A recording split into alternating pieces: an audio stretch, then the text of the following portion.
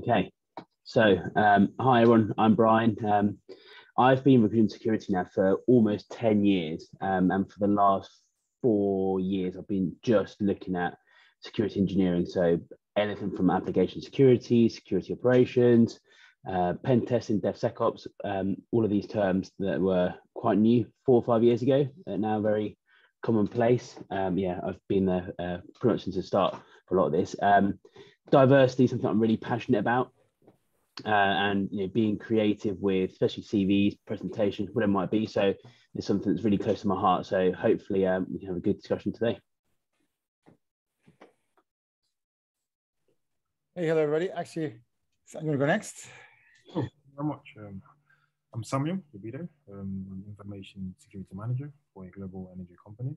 I look after the ISMS compliance activities from technical, both from a legal compliance point of view, facing the regulators. In terms of diversity, I'm really sort of similar to Brian, keen on just share my thoughts on how the cybersecurity space can be more diverse, and also using sort of presentation style mechanisms to interview candidates. Cool. Do we have Alex? I don't think he's in just yet. Joining. Okay. Okay, cool. Yeah, so I'm Dinis Cruz. I think me and Samuel actually was having a conversation, and we said, hey, let's continue over the summit. I'm the CTO at Glassfall, and I've been a big fan of the one of the topics we're going to talk about here, which is using presentations to highlight what you do, but also I really, really believe that a diverse team is the best possible team that you can create. And I really go out of my way to try to create diverse teams. And I think they are fundamental. And I actually want to explore the concept of diverse team, because I think sometimes we get very narrow focus. And I want to bring back a topic that was actually mentioned, I believe, by a great guy that does some really good presentations. He talked about the beginning of computing. So let's go back to it. So, but before we get into it, the first part of the session, I really want us to just have a talk about it. And again, if anybody wants to share some thoughts, we can bring you in. Just let us know. Ask in the chat. I really think that CVs don't work. I think CVs are a horrible way to represent somebody. There's some industries where probably a CV is very relevant. I don't think IT security and even engineering is one of them. And the reason is because CVs are a really bad way to represent somebody's talent, passion, capabilities. And this is where my view is that part of what you do today is you need to learn how to communicate. You need to be able to have a good way to have your ideas, present them, and communicate with your peers or with your world of existing. And creating presentations about you are a great way to do that, because you control the agenda, you control the pace. You can actually talk about the things that matter to you, the examples that matter to you. So let me just show a couple of examples why I think this is very, very, very powerful. So let me just quickly share my screen and point you to actually one of the ways that we actually have interviewed in the past, and one of the things that we recommend our candidates to do in order to apply. So let me just share my screen quickly, and you guys should be able to see this. Can you see the Glasswell engineering? Cool. Can you guys see that? You can see this, right? So, yeah. So one of the things we do, so Luke wrote a really, really cool, and by the way, I think this is very important. When you're hiring, I think it's very important to have a very sort of human message from the individuals. In fact, I can show a video that I've created with, for talent recruitment, but I really like this, document that Luke put together, and we describe it, then we link to the job descriptions, and we actually have some videos that we also recorded, and this is literally me and the team talking about the role, and you can see, so in this video you got Luke Georgina, me, and Abbas. And what we're doing is we're talking about the role. We actually make it a lot more personal. We talk about the roles that we have, why we want it, what is it like to join the team. So you get a much more real world feel for the values behind the individuals behind the scenes. But the key topic here is this part here where we say, to make the process fair, and we don't want to make initial decisions based on CVs, and to allow us to help all candidates, even if they're not successful. And now you can spot the one that has 2 daughters, because I call this the Strictly Come Dancing experience. So if you have watched Strictly Come Dancing, compared to, for example, this is the UK, but compared to, for example, Britain Got Talent, where you can totally see that half of it is completely manipulated, right, for the story. Strictly Come Dancing is one of those where everybody that goes there is better when they finished. Like they all benefit from that experience. And I think that the watermark for recruitment is that we want to make the candidates better.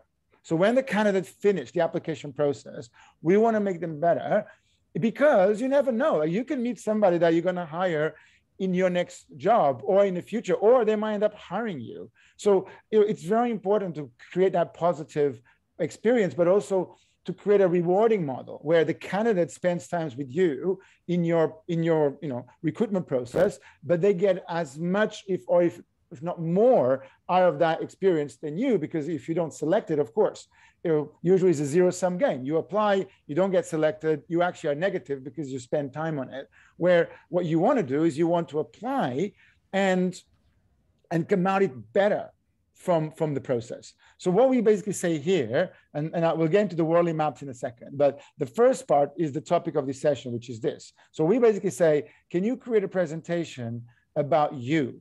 And what we do is we give 3 examples. And I'll start with this one, because Petra is amazing. You can see her already in other sessions here. And when I saw this, my only question was whether Petra was a real person, because I knew I was going to hire her immediately. I saw this, and I was already, as somebody that is going to hire somebody, I was already in a really good place. And I'll walk you through it. So compare what I'm about to show you with a typical CV, which actually Petra at this moment in time wasn't very good, because she was doing a master's, she hadn't finished, she didn't have a huge amount of work experience. Now her CV is way better than it was when we hired her. But this presentation made me want to hire her straight away, because what she did was basically, well, come out of it. No, I don't want to do this. Come on. See, why did Slideshare? Okay, there you go. Go on. Cool, right. So if I walk you through this, well, you can't do it now. This is annoying. Seriously? It's Slideshare. Oh, you reached the end of subscription preview. This is really annoying. So, okay. I think, Dinis, just to, I guess, get your thoughts on it as well. Yeah. This a presentation is, it's quite a time-consuming process for good reason. So what I would like to see from this, I'd say, currently we're seeing not that many candidates available, and the ones that are available have less time than they've ever done before. So from a recruiter perspective and a hiring manager, do you think sometimes this may then end up not getting enough candidates in because of the time element of it? Well, I think that's a risk, but look at what you're saying. You're basically saying that the candidate is not going to care enough about the role they're applying, that is not going to spend some time to present him better, and they're doing a scattergun approach to 5, 10, 20, 30 companies, and they basically bouncing off each other. And I know, yes, there's a lot of talent that we want to get, but I also feel that for the candidate these days, for the good candidates at the moment, it matters as much the company they go into than anything else, because they will be able to get multiple job offers. And look, if there's a candidate out there that they want to hit the market, they want to talk to 10 different companies, they want to get the highest bids, and they will go for that, great. Look, that's fine. That's a pure capitalist approach to recruitment, and it's fine. But I want a candidate that is going to be passionate about what we do, that wants to go on a journey, that looks at what we do going, wow, this is an amazing place to join. Now, if you happen to work for a company that, let me be blunt, it doesn't have good values, that you don't have a good story, that the only competition you have in the market is how fast you reply and your low bar of entry, look, then that's fine, right? Then that works. Yeah. But the idea that a good candidate, which is passionate, is not going to react well when you passion on the other side, when you basically invest on them and you want to make them better. For me, that already selecting the candidates that we're not interested to talk to. And so I'm not disagreeing that. I think the CV as it is needs a lot of work, especially with nowadays security engineers, where everyone writes threat modeling, everyone writes secure coding, but actually what is involved in that when you do it, a presentation would bring much more detail, but then is there maybe a way of standardizing a presentation as opposed to a CV where you can highlight what you do without it looking like a boring CV? Because I agree with you, right? And I would argue that that's for the recruitment guys in here, that should be one of your jobs. Right? So I have to say, Dinis, I don't disagree about the CVs being broken. I don't disagree about the process being broken. But for me, if I saw this as an autistic person, or even as any of the various neurodivergents that I recommend, I'd look at this and see, oh, great, I can put in tons of effort for another exercise of NT gatekeeping, and you're going to exclude a lot of people who have to manage their energy for what they apply to in that circumstance, as opposed to the other way around. So while I do understand that it is designed to filter for only the really committed versus the capitalist, and otherwise you have to interview to pull that out, I would find that this level of pre-work, I would expect to not just reduce my regular applicant pool, but exclude the 20% of autists who actually can get into employment. So I'd be very careful about that. It very much depends on knowing communication patterns that are unique to your environment from my perspective. Look, I agree. And to be honest, I always get the same pushback, right? In every company I work for, right? And we're always flexible, right? If we see a great CV, right, we go, okay, fine, we compromise. But my problem is not that, right? My problem is losing the candidates that we should be talking to.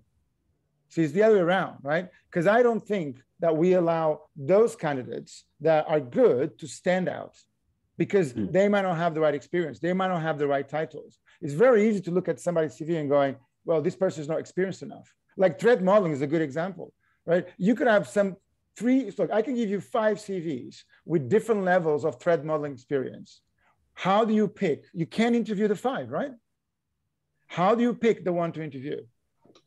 I think maybe I can just come in here as well. I've just seen a comment from Avid. I think there should be a fine balance between because a normal application have a CV and a cover letter. So it could be maybe a third option, either a CV, presentation, or a cover letter, and then allowing the pool of applicants select theirs in terms of options and following which document comes in, either CV cover letter or CV presentation, then taking candidates to the next stage. That would probably be my thoughts. Yeah, but look, that's fine. That would already be, that would already be better. That workflow, right? Because you're now allowing a certain degree of flexibility, right? And you're allowing that extra candidate to show that talent. And look, this pains me because pains me for 2 places, right? One of them because I know I've made mistakes in the past for not being able to find the right candidates, because the right candidate was there, it's just the CV didn't stand out. But I also have data and evidence when I did a much more flexible approach model. So I'll tell you what. So when we did the big Upwork push, one of the things that we did, and we didn't have time to do, for example, CVs. We didn't have time to do lots of interviews. We had to be very efficient in growing. And if you know, Upwork is basically a recruitment portal. What we did was instead of selecting 1 or 2 candidates, we will pick the top 5 and we will give them 10 hours during the week. And what happened time and time again was that the amazing candidates that we found probably were not the top two on the original analysis of their CV. But when we saw them in action, we actually we saw them, for what they are really, really good at. Now, actually, I know your name, right? So InfoSec Crow. Basically, I call it info, right? Unless you want to tell us your name. The word you used, which I will pick up on, is you said free work. Now, there has been abuses in the past of companies who are literally asking for free work in the recruitment process, where they say, hey, here's our marketing strategy, tell me how you do better. Or, hey, show us how you can find X leads, or show us how you can find vulnerabilities on our website. I'm not talking about that. I'm talking about how can we make the candidate present themselves better. So the work that the candidate is doing is not for us, it's for the candidates. And that already, again, tells me something. And look, I care less about the design than I care more about the journey that the person has gone to. See, let me now it works. Let me share this. Let me share the screen because I think you'll see what I mean in here, which is basically this. So if you look at Petra's presentation, right here, she says who she is. Look, immediately this tells you about she can communicate. Because a lot of people say in your CV is great communicator, great this, great that. Cool. Then show me. And she has a good design sense, but even if there wasn't as well designed as this, and I've seen some that are not as well designed, these already shows that she was able to pick up what are the 5 things that I want to basically say. And if you look closely here, right, she's actually at this moment in time, she was very thin on security because the only thing she had was this. But you can see that there's lots of stuff here that are very powerful. For example, the fact that she's an athlete gives me a lot about her teamwork, about her ethics. The fact that she actually works on emergency doctor. Wow, talk about somebody who can handle under pressure, right? So, and then you look at the next one, a nice joke. So I think this is great, right? Some people might go, well, it's this, it's that. This is really funny. And it tells me that she has a good sense of humor. It tells me that, so I'm already learning about her personality, right? And there she is, right? Then she's able to say how this shaped her. And when I met her, the only thing I wanted to, again, confirm was that, yeah, she has this. But you can see that this is already a great way to shape. And this is about her, not about the job she's going into. So, and then, she goes into how playing netball shaped her, really great model. Who does she wants to be? See, look, ethical hacker, cybersecurity professional. Remember that this was before she was a cybersecurity professional. She was still to finish her master's. And then she did the worldly maps, which of course, by now, she was really like, doing kind of stuff that we're doing. And then, this was great, right? And then she evolved. And when we talked about her, I spent the time talking about this, about her experience with the worldly maps, how she learned, but also some of the other things that she mentioned. But this presentation is a presentation about her, right? So she didn't do this work for us. This wasn't free work. This was work that allowed her with a CV that was much worse than every other candidate that we saw be the one that we actually said, she's the one. That's a particularly good example of presentation. I think, despite, as you say, this being better, being worse than design, it's a very well put presentation, which would, given her journey, would be amazing. But, if it was me personally, I'm not very creative. My presentation would look quite boring. So what I guess is what's the secret to standardizing something for everyone? Because ultimately a CV it's really old, but it works for most people. And yes, CVs are boring to look at, most of them, but I see 10, 15 CVs a day that are new, and some of them are really amazing. So I do think there's an element of those who can write a good CV will do a better presentation. Those who can't write a very good CV will probably do a really bad presentation too. So I would love to know a way where we can make CVs better, but maybe not make it so complex that those that aren't creative, those who, as Infosec Crow mentioned, who are maybe neurodiverse, can still stand out and do well, because that's not always going to be the case. And look, and I actually think that's where you can help, because the thing about diversity, right? And I'm very aware that some of these, if you're introvert, right, can be a bit of a challenge. But there's times where that's what you want to hire. So, every person is special. What you need to do is talk to them and understand what makes them special. And there's nothing wrong with you sitting down with a candidate and going, okay, what makes you tick? What is good about you? And look, if you're boring and you're going for a boring, I have a problem with boring, right?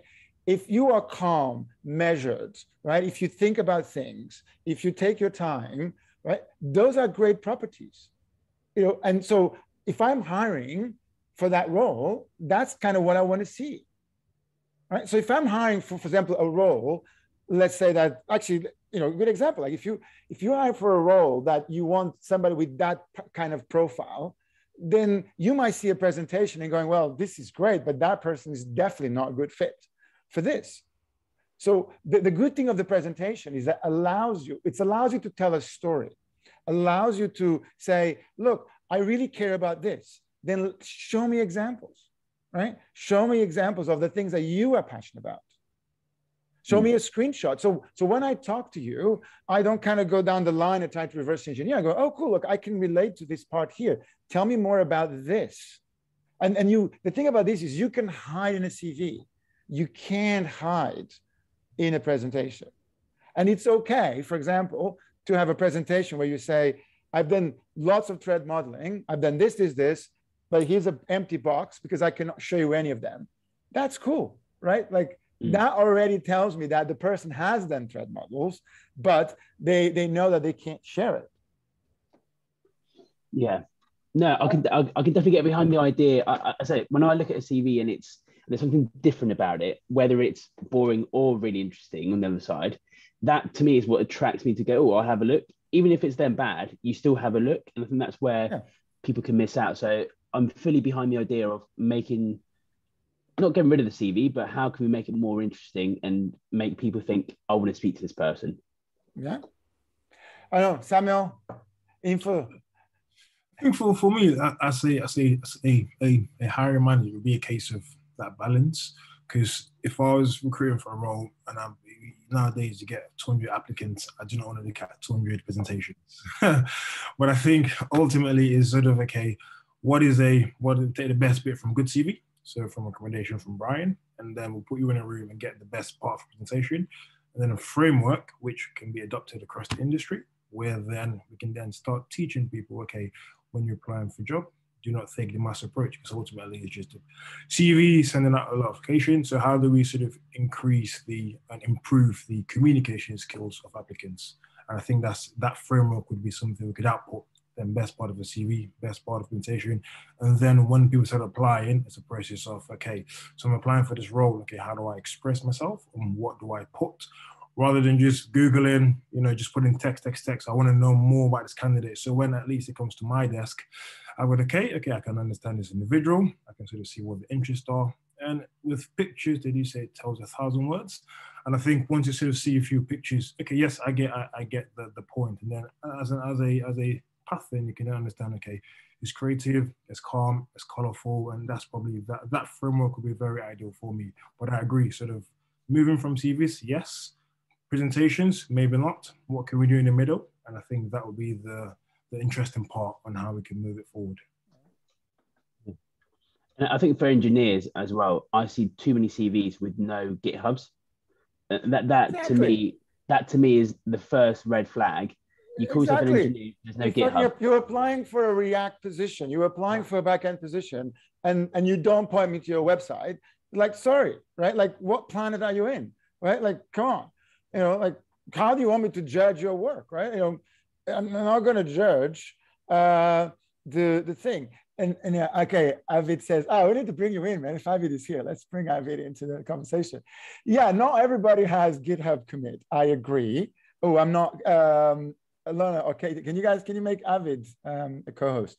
Yeah, not everybody can highlight the best of their work, but But if you are, for example, a certain type of developer and you cannot wire up, something that you can show on GitHub or on a page, then that's an issue. But look, Avid, like, here's an example, right? You says, well, most of my work is an NDA, but if you go back and look at your public persona and the stuff that you've done publicly, there's enough material there to make any employee going, I need to hire this person, right? And I think, and I agree with you, right? Like, if you have someone who says, I'm a GitHub expert, I'm this, and all I'm saying is, okay, I want to call your bluff, right?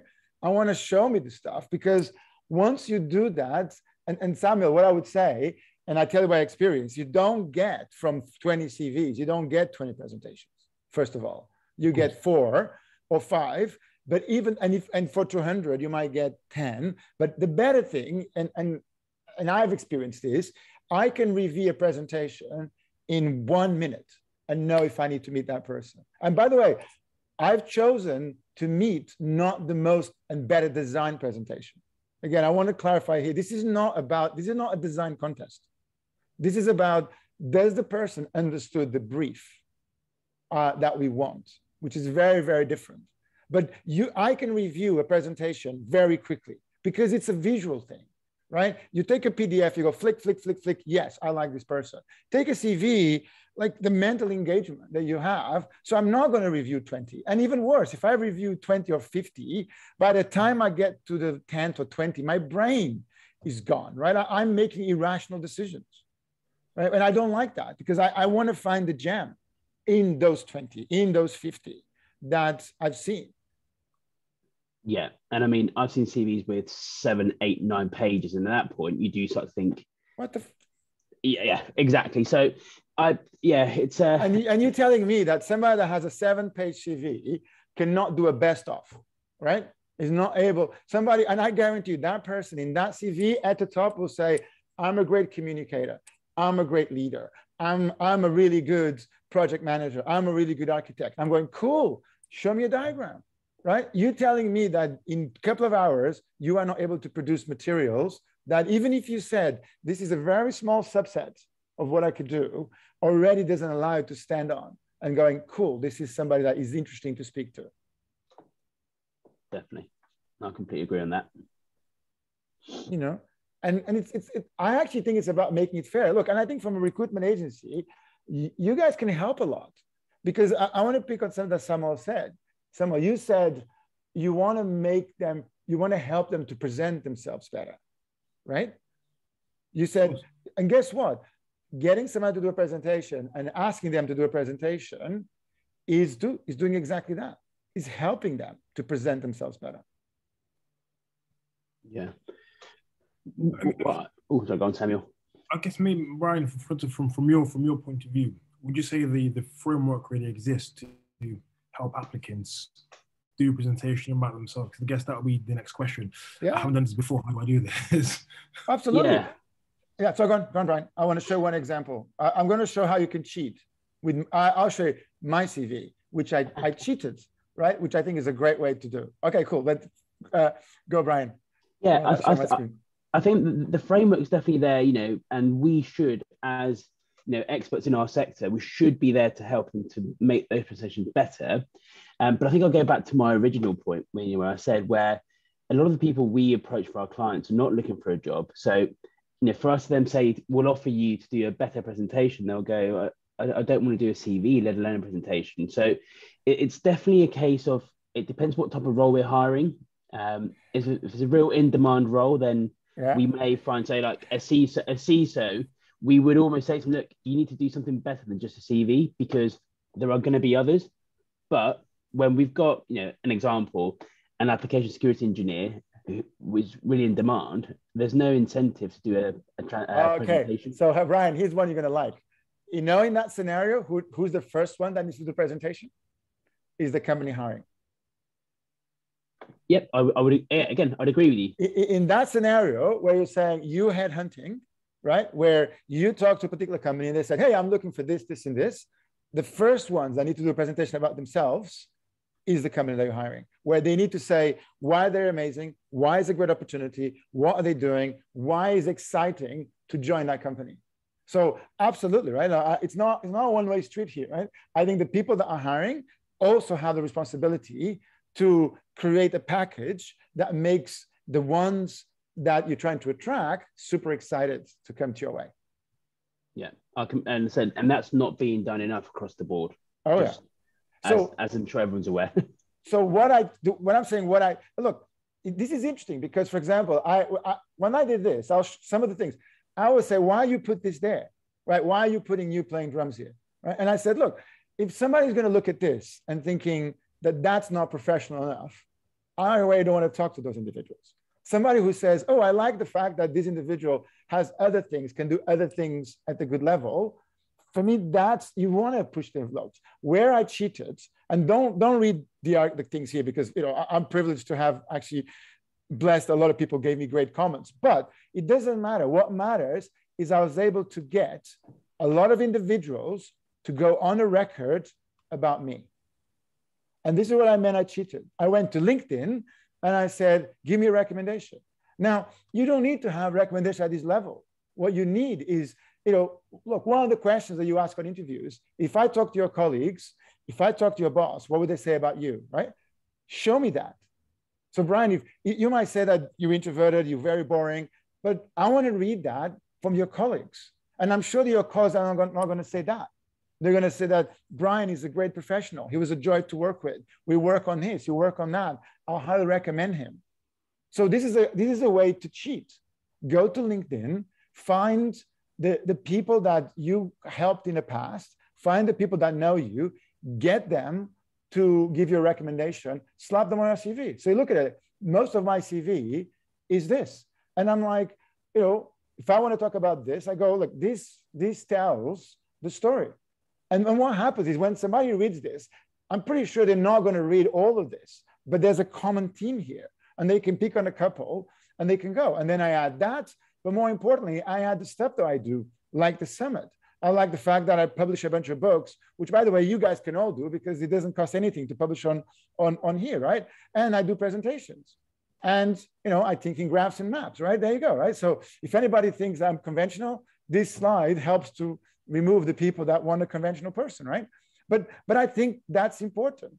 I think it's important to basically show your personality. So for me, that CV from mine shows my energy, shows my personality, shows who I am.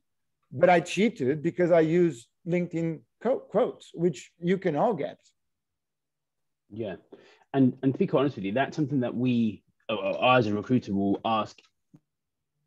What would your boss say about you? What would your colleague that you sit next to say about you? And that sometimes goes a long way. And often, if I know who they are and they're happy for me to speak to that person, you often get more information from one conversation there than you would be from 10 pages of CV. Absolutely. And all you need is for a couple of those individuals to be respected individuals in the industry, or somebody that or somebody that you can get connected to go, oh, cool. If you ever wanted to have more conversations, but that itself already tells a lot. And look, if you've been on in the industry for a while, you should be in a position where people should be recommending you. But you need to go out of your way. Like you need to work on your CV. You need to work on your network. Yeah.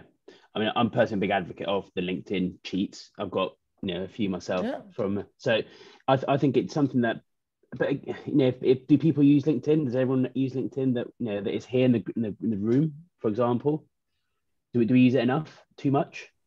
But here the candidate doesn't need everybody. It's just the candidate just needs 5 or 6 recommendations from LinkedIn, right? Yeah. But do you see that, like you said, 3 recommendations from LinkedIn about a particular topic that somebody else said are way more credible than anything that you can put on a CV. Yeah. And also just to go back to the threat modeling, say, for example, your former manager said, the best threat modeler I've ever worked with, we finally have something here that we can actually measure and say, so-and-so said that this person's the best threat modeler we've ever seen. So yes, there definitely needs to be more of that. And again, if not LinkedIn, your CV or presentation could still have that. There's no reason why I couldn't. Get quotes. Yeah, look, even if somebody said, look, I'll give you a quote, but don't put it on the internet, just share it with CV, that's still good, right? That might still work. The point is, what can we create? What models, going actually, Samuel, to your point, what frameworks can we put in place? What things that you can do, structures that you can do to, what's it called? To make it easier to present the individuals and what they do. So my formula would be, you need to start by kind of who you are. You need to show some good accolades professionally. But you know what I really care about is who you are outside work. What else do you do? What else do you care about? Do you help with charities? Do you play sport? Do you do this? What other things you do that makes you you? And sometimes those are more important, like more and more, especially when you talk about diversity, more and more, you hire on potential, you hire on values. And I think that's where, slightly melting to the next topic, diversity. Yeah. The biggest problem that I find is that too many companies use diversity as a tick box as opposed to a genuine drive to change. So too many people say, oh, let's just make sure we have one diverse candidate out of 5 interviewing. I think to get away from that movement of we must be diverse to actually let's be diverse, let's actually do things to be diverse, which starts at job descriptions. Whether you do job descriptions, videos, too many of them are not inviting enough. They go out looking for that particular person. So that's, again, from my perspective, we see a lot of change in that one, because diversity is not a real thing. There it is. The book is this one. Sorry, give me a second. No worries. What do you think, Samuel, on that? Yeah, totally agree with you, Brian. I think sort of the presentation. This is the one. If you guys read this book from Jane Franklin, this is an amazing book. And this has a huge amount of great data exactly on that topic. And sorry, I'm a big book fan, so I knew I had it here on my bookshelf.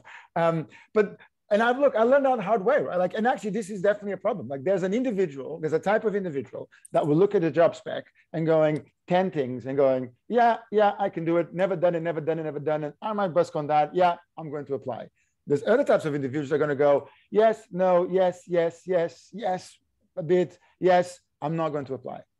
And that's a problem, right? And that's where also I don't like to be losing candidates because of it. I much prefer a candidate that can show me all the things that they're good at. And I don't care if they don't know this and that technology, because they can learn that. What I care about is, can they learn? Do they have the type of personality? Do they have the type of profile that we're looking for in that particular job? Yeah, and that is the bit that is real tricky, especially when you think about how you write a job description. How do you attract relevant people, but also not put anyone off that is relevant?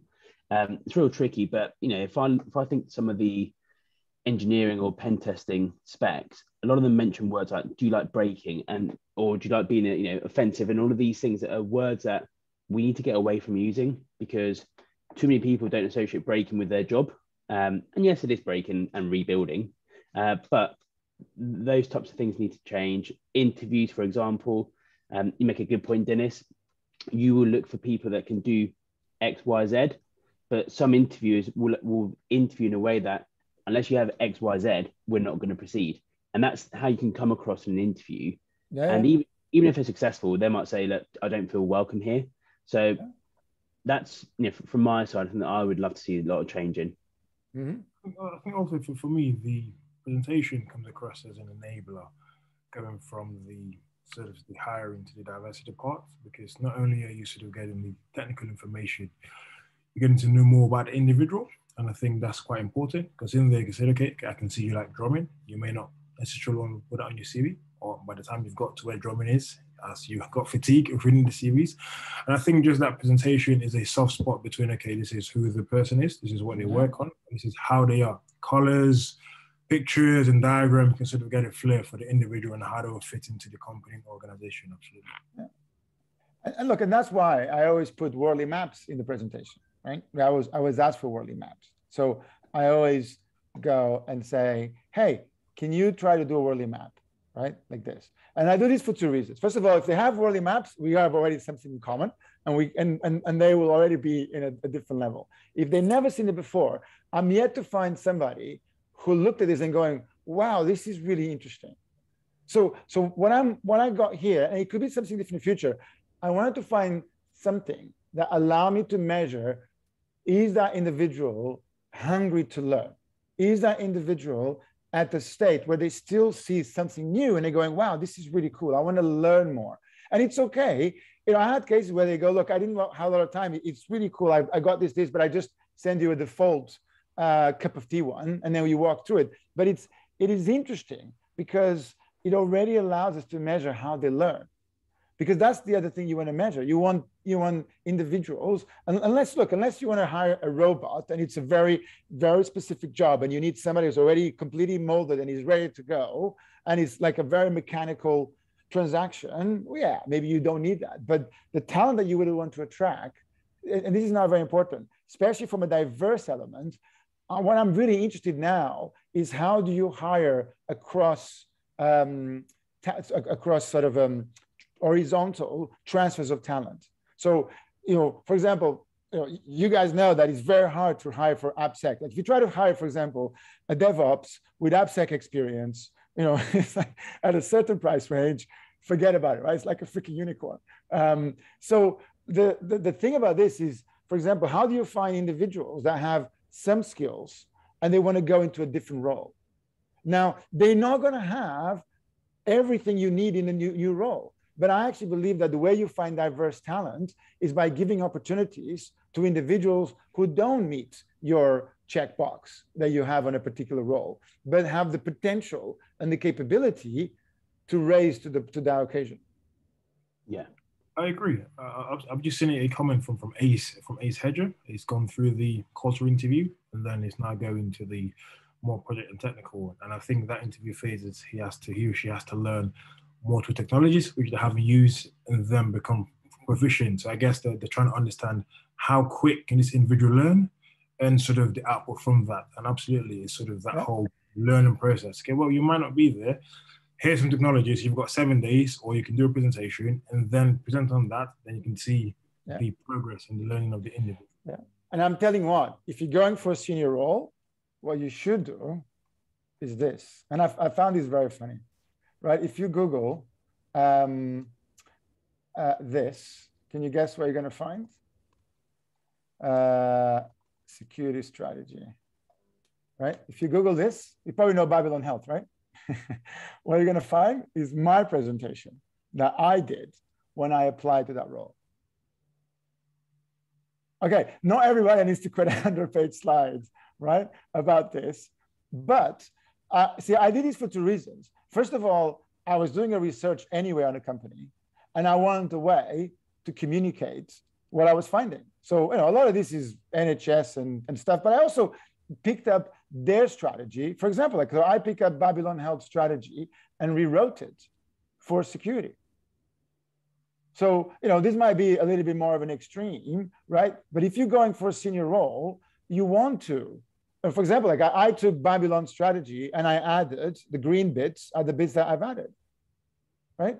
So the red. So I was able to pick up information about it and I created, you could see most of it is stuff that was already out there, but I created an analysis and I did a lot of research. And actually what happens is that, when I basically talked to them, I could talk about that presentation.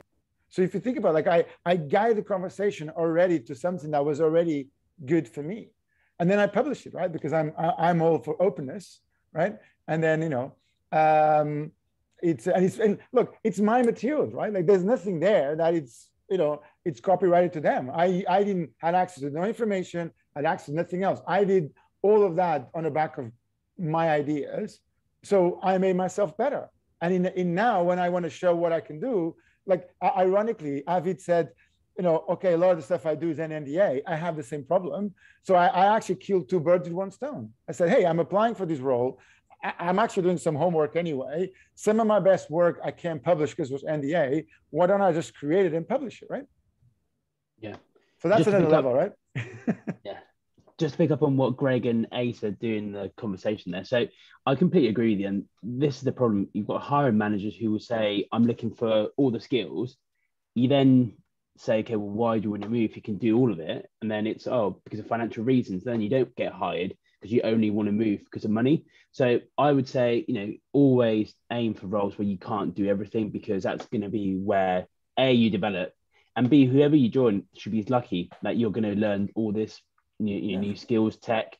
So yeah, definitely never apply for a role if you tick all the boxes. It's not right. See, I actually remember doing an interview process. I asked them to create. I'm a big fan of Amazon, the press release. I remember asking the candidates to write 2 job specs. One was the JD that they wanted to have in 6 months from now, and a JD they wanted to have in two years from now. And what I'm basically saying is that we're going to hire you based on your potential, but I want to know where you want to be in 6 months from now, and I want to know where you want to be in 2 years from now, and I want to make sure we are aligned. Because the best situation is when you hire somebody for a short-term fix that you want to do. So you kind of need them to kind of know what they're doing a little bit there, but what you really want is what they will become, in the next level. And by the way, yeah, go on. Sorry.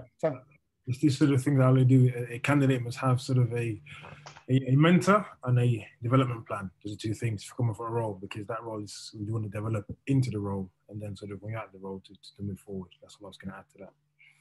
Yeah. And by the way, Avid said OWASP Summit.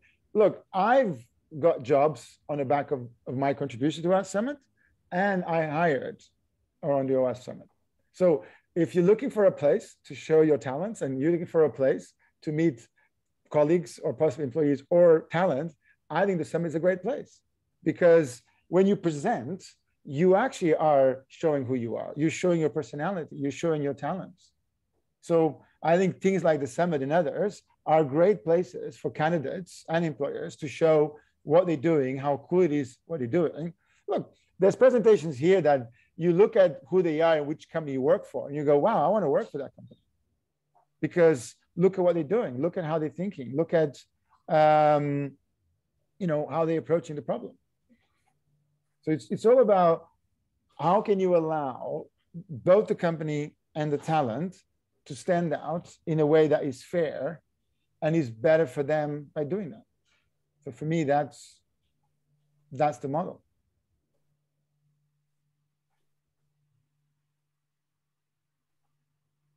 No, so I completely agree that, and standing out is the biggest challenge. I think everywhere you look, as a company, how do you stand out? As a candidate, how do you stand out? And as you said, Dinis, sometimes you don't have to stand out. You have to fit the box they're looking for. So, So I would never call a candidate boring. I said their CVs, by the way. But yes, sometimes not every candidate has to be an extrovert or an introvert. So nailing that is really difficult. And I see it from both sides, where I get the candidates who get frustrated, the clients get frustrated. Similarly, when there's a good fit, it's quite really cool to see a good process come to do it together. Yeah. I agree. And look, CVs are designed for a very specific set of individuals. So CVs are well designed for maybe 10 or 20% of the target audience, of the people who use it. And I think that we need to find, the point here is that we need to find good ways, especially when you're looking at more and diverse. And the comment I just want to pick maybe to end it is, I don't think diverse is about, is only about race, ethnicity, and gender. I actually think it's about building multidisciplinary, multi-personality, teams that have a right balance across the multiple players. And for that, you need, different ways of putting them together. And I think a lot of it, the comment I would make in the beginning, there's a great presentation. I remember the name. It's a guy called Brett Victor. And the guy comes in and he talks about, he has a great presentation called Inventing on Principle. But the other presentation he's done, he pretends to be an IBM executive, I think in 1970s. And he talks about computing and how computing is going to be a next big thing. And one of the things he talks about was the first generation of computer engineers were not computer engineers, because guess what? they didn't exist. There wasn't computing engineers. So the biggest evolution that we saw in computing actually happened in those first 10 to 20 years. And it was done by poets. It was done by radiologists, by professors, by mathematicians, by physical engineers, by computer, because people did by hands. Those were the ones who created a lot of innovation. And in that presentation, he talks about like something like, oh, you might have this Intel, I think, and this single processor, one execution after the other. It would be a shame if that became the future of computing, because there's all these great ways that we're exploring. But the point is that I think we need to widen the pool talent by bringing other people into, for example, cybersecurity that are not cybersecurity experts, but that we can make them experts very quickly if they have other skills. Yeah, I totally agree, and I think the beauty about the presentation is a CV. If you don't have sort of cybersecurity experience, it sticks out like a sore thumb. It's going to read through, yeah, no certification, no threat modeling, no IR. But with the presentation, it allows me as a hiring manager to understand, okay, is this person creative? Do they have the ability to learn? Sort of what sort of things that they're into, and from there, from a diversity point of view, you can say, okay, well, I want to speak to this person because they've seen the job description and they've made the effort to sort of go through a presentation. And I think this is sort of an ability to sort of learn and kind of embed it into the company. And I think it's a way of opening the application rather than just a CV. That's exactly my point, right? I think that, yes, maybe we lose the 10% of individuals that are very introverted, but guess what? Most likely their CVs are not going to be that good anyway, right? So if they're already shy, sometimes their CVs might not be, they're already going to have disadvantage. But I actually think that those individuals with maybe some help can help to represent what they do. But the worry is the other individuals in the middle that also get lost. And the amazing talent that doesn't get given the opportunity, like you said, Samuel, that they might not have all that cybersecurity experience. They might not have all that pedigree, but maybe they're a doctor. Maybe they worked as a manager in the local Starbucks, which already tells me a lot about how good they are under pressure, or Nando's or somewhere else, or play professionally, or XYZ. So those activities can tell you more about somebody's personality and ability to learn than anything else. So the question is, how do you make that stand out? Which is, I think, the big theme here. Yeah. Cool. It's going to be a problem for a long time. All right, cool. All right, wrapping up. Any final comments from you, Brian, and then Samuel? No, just really good to talk about this. I think maybe just one for me. When you show the CV of your colleague, athletics, okay, quite competitive, and also work in the medical sector, meaning can handle under pressure. That you can't show that in a CV, and I think that's the cross point. So, okay, in text you wouldn't really understand that, but I think when you see it, well, okay, under pressure, and then an ability to either be on the offensive side of things and the character to win, and I think that sort of clearly visualizes it. And as a hiring manager, you want to know more about the individual, and that's just my last words. I couldn't have said that better, man. Completely agree with you. Cool. All right, I think we're on the hour. Thanks, everybody. I think this was, you can clearly see this is a topic I have a lot of passion for. But also thanks, Samuel. Thanks, Brian, for your contribution and your thoughts. And look, I'm not saying, this is one of those things that we're still trying to figure it out, right? I don't think we have solved this. What we're trying to do is actually help people to stand out. And like I said, stand out actually is the key word, right? It's about the candidate standing out and about the employees standing out and making sure that we find the right candidate for the right opportunity, for the right company, and then make that match. And when that happens, it's amazing. Yeah, perfect. Well, thank you so much, Dinis. Cool. Thanks, Samuel.